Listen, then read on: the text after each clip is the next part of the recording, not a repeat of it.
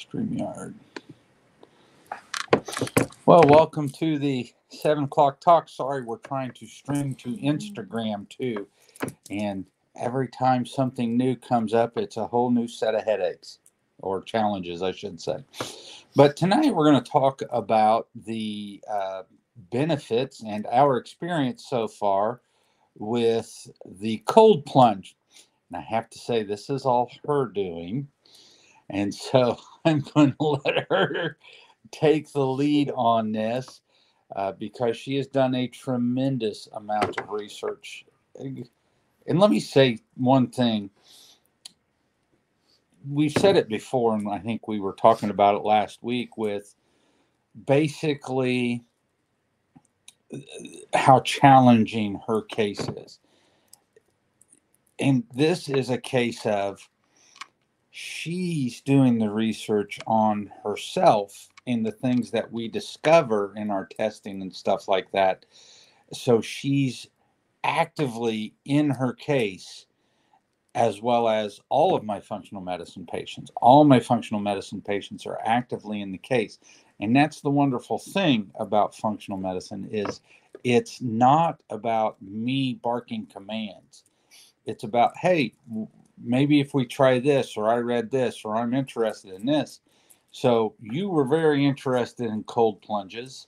I will let you take the lead, babe. Yeah, I've been interested in this, and probably I don't know. I've probably been dabbling and researching for about 6 months, but I don't know what I stumbled upon that got me really interested. It, there's all kinds of benefits, but the more I research it, there's so much more than even like the basic ones. But we'll just go over the basic ones. So I kind of tried to figure out how I could cost effectively get a cold plunge tub just to see if we liked it. He didn't really want to do it, but we're actually fascinated. So we started my cold plunge tub came on Thursday. We put it together on Friday, and Saturday morning we started our cold plunging. And so let me back us up just a second. She wonders when she was interested in this. She was getting lymph massage, and the lymph massage therapist was talking about that. Right. So she was looking at lymph drainage, and she wanted to know, how can I mimic lymph drainage or lymph massage with something else? So that's been almost a year ago. I bet you that's almost 2 years now. So I've been researching it quite a bit, and I have a few friends that started doing the same. So I followed their journey, and then I'm like, you know what? I'm just going to go and get me a cold plunge tub. So I just was like, hey, babe, the tub is coming. This is what we're going to do. So he was like, well, I'll watch you. But then he's like, no, we'll do it. So for myself, the reason why I'm interested is because I have issues with lymph drainage. So I can gain 8 to 10 pounds in a day sometimes. And then I would go get these massages, and then I would be like a whole size, 2 sizes smaller the next day. It was amazing to me. So it's not actual fat, it's fluid. And then so I've learned to dry brush and do all these different wellness care things, but nothing, it probably laziness on my part. It takes a lot of time and work every day. So I also have, aches and pains, joint pain. It's specifically in one of my fingers, but mostly the hip. Yeah, the hip. Your food is finger. Numbness in my feet, but we kind of think we know. And I have a lot of issues with detoxing in liver functions. And so I started researching in this. I just kept going down rabbit holes after rabbit holes. And I'm like, there's so much benefit to it, and a little bit of pain maybe, but mostly probably mental, not necessarily real. It's just the thought. But then the one thing that I was super excited about has nothing to do with the health benefits. It's the fact that it's truly, it's totally probably 90+% mental. And so that the idea that you can set in 32 degrees of water without squealing and jumping around and jumping out and in, and actually sitting down and focusing and breathing, I like truly focusing. And I always think it's like looking on the inside of your skull and like laser focusing on your breath and what's happening in your body, and almost feeling like you can make yourself will yourself warm. So to add to this, if you are an experienced meditator and you work on breath and breath work, this is a very challenging method to test how well you do breath work. But once again, back to the benefits of cold plunge, huge upside, very few, if any, downside. And we will share those with you. So for me, my experience with how I feel and how my body reacts and how I feel is wonderful, but it's totally exhilarating, and to really control, like to really like look, it really teaches you a lot about who you are and how you work. And so that makes me excited because I can excel at this, and then because I can really hone into who I am and get in my spot. And even though I'm freezing to death, I can push through. And so I this morning we were sitting here and I'm like, this is why people say if you panic you die, because I can totally see, you know, I know that there's nothing bad going to happen to me, but your body doesn't care whether you're controlling it or you've just fallen through the ice. It's still going to react the same way. And so if you have the ability to control your mind and your breath, then it gives you the time to think and react appropriately. So having said that, a big benefit to the ice baths is learning to control the mind. The brain can rewire itself. It releases endorphins. So that is a huge benefit for people with anxiety and depression or emotional traumas. So it teaches you to focus and really think about what's happening. So that to me, that was like a side note, a thing to all the other benefits. This was the thing that pops in my head that makes me most proud of the little challenge that we've done for ourselves. But this has the lymph drainage is a huge benefit. It helps because your lymph drainage doesn't have a pump like your heart. So you rely on passive motion. Well, muscle contraction. Right, to pump the lymph around your system. So if you're not moving, then you swell. So the shivering and then this sheer just reaction of jumping in the cold water and everything constricts down. It pushes the stagnant lymph and gets rid of the blockages. So, and that can last up to 3 hours. So it's not only the constriction, but it's the warming up process and it's the dilation of the vessels. So the experience of that is when you jump in the tub, I don't care who you are. I was watching Stone Cold Steve Austin try to do this, and his first chance into it, he was at 45 degrees and he bailed, and he doesn't control his breath. But the contraction of your body in the very beginning is so intense that when you're breathing, as you go to breathe in, and she'll tell you when I go to breathe in, it's like you can only breathe in short stints because everything's so tight, and then you gotta relax. And then as you're breathing out, it's a. So it's they call it Wim Hof. Yeah. And you take short breaths in, and you exhale slowly. So it's the 4-7-8 breathing, except you don't get the 7 in. You can get the 4 in. But we have found that if you lose the focus on the breath, you're lost screwed. You've lost it. And so then you're fighting to get control again. And so that it reduces inflammation because of the vasoconstriction and the dilation. So it helps remove the toxins from your body, which also reduces swelling.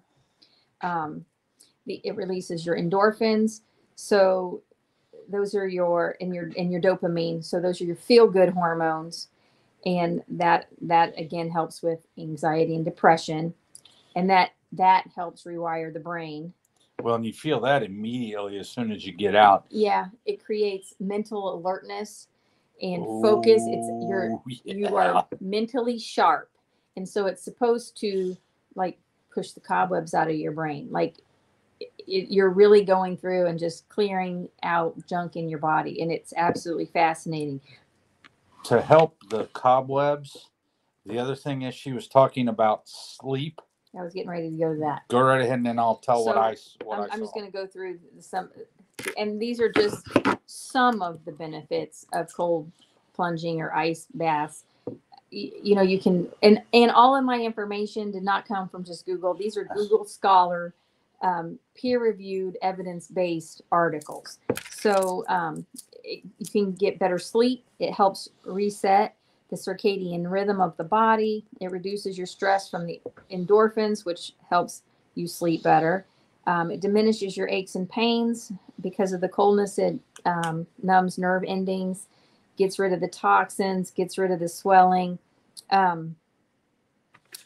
So this morning I could have used the excuse that I had a headache, but I didn't. I actually look forward to getting into the cold plunge tub, but they've also found information in studies that it helps with headaches and migraines and that goes along with the vasodilation and constriction, getting rid of the toxins and things like that. It helps improve injury recovery. So athletes love this. They actually plunge at cooler temperatures for longer. But ideally you should optimally plunge from 3 to 5 minutes for wellness at temperatures between 50 to 60 to start, and then you lower that. They say optimal is between 40 and 60, but you can go as low as your body can tolerate, but that's going to be different for everybody. Or if you're quite nuts, you just start at 40 and you go for 3 minutes. And we just jumped in with both feet. Yeah. It can increase your testosterone in men and women. It can increase libido, helps balance your hormones. We already talked about it promotes the lymph drainage. It boosts your immune system because so when you jump into the water, it vasoconstricts. So all the blood goes from your fingers and your toes and it goes to your vital organs. So it's going to the blood floods into your organs like your spleen and your liver. So you're going to release white blood cells and you're going to get rid of all those toxins. So it helps with your hormone regulation, increases your metabolism by increasing your metabolic rate.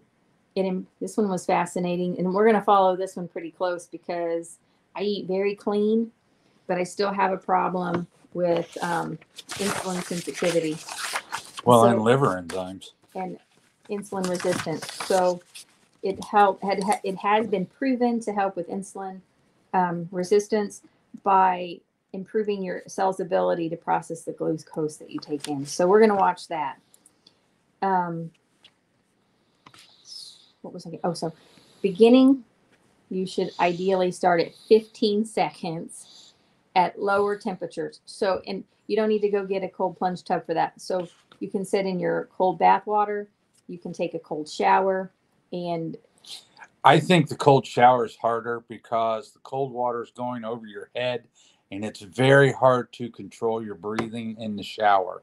I think the cold shower is harder than the plunge because we don't put our head under.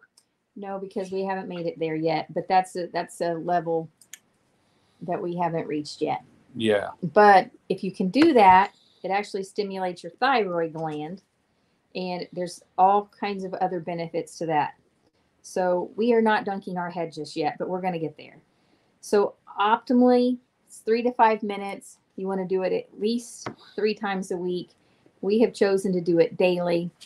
It's optimal to do it in the morning within 30 minutes of waking. And you are going to be driven by your body. So it's personal for every single person. So something I may be able to go 4 minutes, he may not be able to go for 4 minutes, but it's you learn to listen to your body. So who should not plunge? So anybody with cardiovascular disease, high blood pressure, um, has had a heart attack, has had a pacemaker, is pregnant, has Raynaud's, which if you don't know what Raynaud's is, it's people that have red and purpley blue tips to you'll see it in people's fingers because they have reduced circulation. So this can make it worse. What's the other one? Pacemaker, you I said? guess I said the pacemaker, Raynaud's. Asthma? Low body temperature. So if somebody is struggling to keep their body temperature up, you wouldn't want to cold plunge because you are going to decrease the body's temperature very quick. So not only is the benefits from the jumping in the cold water, it's the warming up process. So ideally, you get out, you just pat yourself dry, take off your wet clothes, but you don't drink hot fluids. You don't get in your heating blanket. You don't go take a hot shower.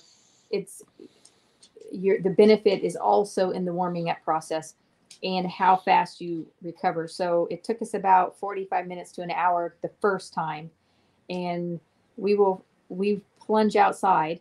So then we come back in, and then I feel like I'm warm back up in about 15 to 20 minutes. However, I will get cold really quick again, and then so if I walk through like a draft, I'll get cold, but I'm not cold. My fingers aren't cold. I just feel like I'm cold. Susan wants to see a demonstration. I say, we'll invite you over, Susan. We'll let you plunge too. Well, we're actually thinking about doing a cold plunge at the clinic, and you are more than welcome to come. So let's take a step back, and I am a metric guy. I have to see the numbers. And so if I see numbers, then I can, well, what do we want to say? If I see the numbers, then I believe it. Before I forget, you should not cold plunge if you have asthma or respiratory issues because it can trigger an asthma attack. And don't cold plunge without a friend. So you can have a reaction at 50 degrees, or it's the same as 32 degrees. Well, then you say we have somebody we know that cold plunged, and she had a hard time getting out of the tub. Yeah, so if you are plunging at really cold temperatures and your body is shutting down, you get brain fog or you can't process, then you're in danger. So you should get out. So that's why you should ideally cold plunge with a friend. So metrics wise, I wear an Oura ring, and I monitor my metrics really close on my sleep, because people who are APOE 3.4 or 4.4 have a higher incidence or rate of risk for Alzheimer's and neurodegenerative diseases. And one of the things you have to watch with that is deep sleep. If you're not getting deep sleep, then the lymphatic system in the brain doesn't clean the brain out, and you leave, of course, tau and other stuff in there. So what I noticed with the cold plunge, and I didn't even look at my metrics until she said something about it. I did my BIA, so I'll cover both.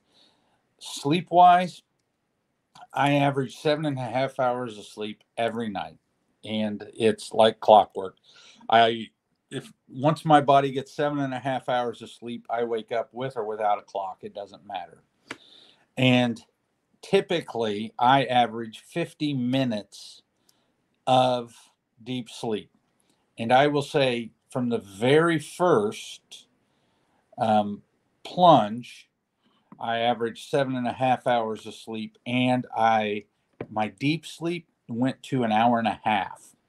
So I increased my deep sleep by greater than 30 minutes. What is that? 40 minutes. So I almost doubled my deep sleep, which impresses me. and I can feel it. And I didn't really correlate it until I started to look at the metrics, because I went way back, and it's like clockwork on me.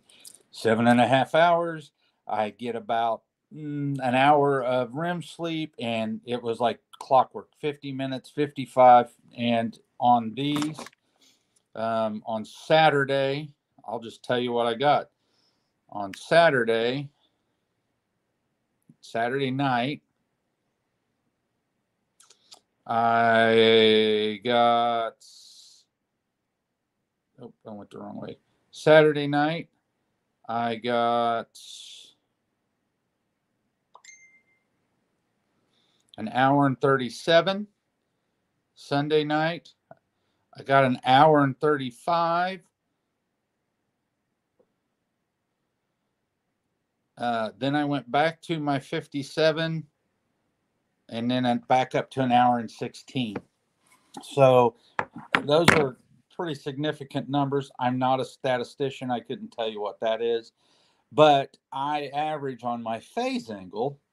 So phase angle is all about the cell health, and cold plunges are supposed to help with cell health, because when you cold plunge, the stress, this is also kind of how it helps with insulin resistance. The stress breaks down the weak cells. So the senescent cells that just linger and linger and linger die. They go into apoptosis, they die. Your body scavenges what it needs to, recycles what it needs to, and then you rebuild. And so typically on phase angle, we'll see people do increase maybe a tenth. And usually it takes a few weeks to see a tenth. If we're using nutrition and we're using exercise, we'll get a tenth to 2/10 at a time. We have seen people who go on hormones jump up 3 to 4 to a half of a tenth or a half of a point. But just with the cold plunges, I gained 2/10 in less than a week. And that's actually pretty staggering. The other thing that I noticed was uh, when I got dressed, what I call my side tire, my side tire is smaller. So both, I am fighting basically just size. And I think that it has to do with toxicity in the area in which we live. And this is supposed to detox. And I've been using the bathroom a whole lot more since we have been doing the cold plunges. And I'm thinking that it is part of the toxicity. We'll know more when we get our tox tests done soon. So on mine, we did my BIA also, and my phase angle is always bad. The best it's ever been was when I fasted for 40 days with just water and unsweet tea and pellets last year in December. And so mine has been, the phase angle's way down here. So it was up here, went way down here, and it's just stayed flat. And so we did my BIA again. And so my cell health went up. I don't remember how much. Yours went up more than mine. My lean muscle went up. And something else. So, but we fight that all the time, and there's not much I ever do to actually make that go up. But this seems to be working, so we're going to follow it, and we'll let you know how it works. Yep, we do phase angles and tests, BIAs, on all of our functional medicine patients, and we do it on ourselves on Mondays, basically. So for people that might be interested in doing a cold plunge and you want to get something outside of your tub or your shower, we just got our it's you can carry it around with you. It's 85 gallons, which it could be a little bigger, but he fits in just fine. And we have, and I'm 6'2", 250. You just need to have it ideally cover your heart, your shoulders, up to your shoulders. And so it comes right up to him. So it was 85 gallons. We put about 60 gallons, because we added more to it because it didn't quite meet your shoulders, but it didn't overflow. So it's right at the top. And I think that the cold plunge tub was around $90. I got it through Amazon, and I had a $20 off coupon.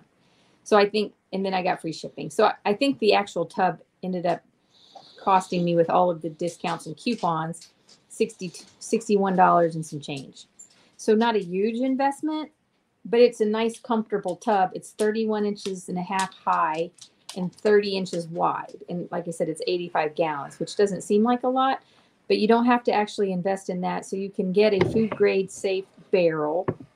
So I've researched all of this too. The most important thing is that it's clean and that it's safe. So you can, however you need to make the top ring safe so that you don't hurt yourself.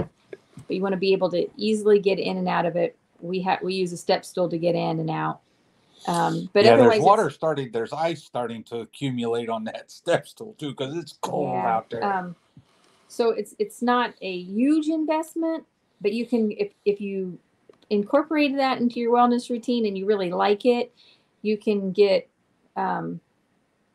different tubs where they'll actually chill the water so that you don't have to invest in ice and buy ice bags. But you can also freeze water jugs, and then you just put the water jugs in your water and chill the water, and then you just keep freezing the same things. So it's not a huge investment. You can spend a little bit of money to get a beginner tub, or you can just invest in whatever.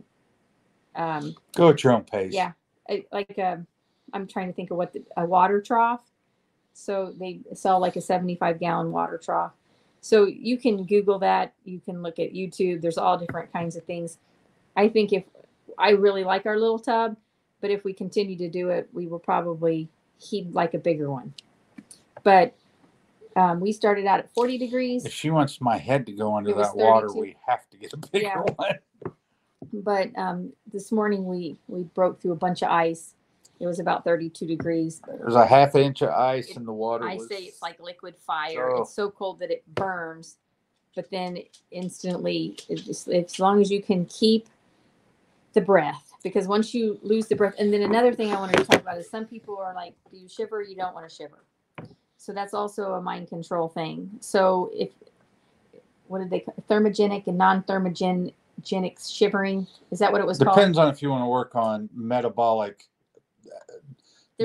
activity or not. And regardless, both of them help turn brown fat into yellow fat. No. Yellow fat into brown fat so you can discard it out of your body. Yes. But shivering, not shivering, that is a mind thing. And for me, once I start uncontrollably shivering, I've lost my breath. But once I bring my breath back, the shivering gets under control, and I will shiver inside, but I'm not like dramatically shivering on the outside. So watching her cold plunge, one last thing, watching her cold plunge and thinking about it, when she starts to shiver and move, and I can say from my experience, when I shiver and move, that little insulation barrier that your hair on your arms and that the heat of your body starts to give you, if you move, you disturb that and it gets really cold again. So that's why you work on the slow, deep breaths. And this is literally, in my mind, what I do is 1, 2, 3, 4 in. And then I try to hold it for a second or 2 or 3. And then I blow out audibly.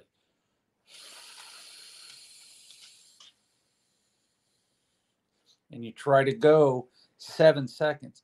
If you can make that whole repetition right there a good 10 to 15 seconds, when you get 12 to 14 to 15 breaths in, and all you're doing is concentrating on that, and you're standing or sitting still, then it goes very fast. Because today I did 3 minutes and it was really cold, and I was to 10, but I lost count once. And she goes, "It's time to get out." And I think I looked at you like, yeah, we really? went 4 minutes one day. Yeah, but the water was warmer. 7 or 8 degrees warmer, which doesn't seem like a lot. lot. There's no ice on it. But it's a lot. And that brought me to another thing, like the benefits of skin and hair. So it tightens your skin. It helps your hair grow, your nails grow, and makes your hair thicker. And for people that have eczema or dry skin, it actually helps soften the skin because it closes the glands, the oil glands, so your skin actually keeps more of the oil. So it helps with acne and it softens the skin. So it's absolutely fascinating. And we only touched on just a few of the benefits. I'm actually fascinated by it. I actually look forward to it. I'm really glad that we started it. If you're thinking about doing it, try it because you might just surprise yourself that you actually really enjoy it. Well, I tell you, that's about it for me. Have fun. If you do the ice plunge, hey, let us know. Tell us what you think. Yeah, just make sure that you're healthy enough to do it safely. Yep. Have a good night.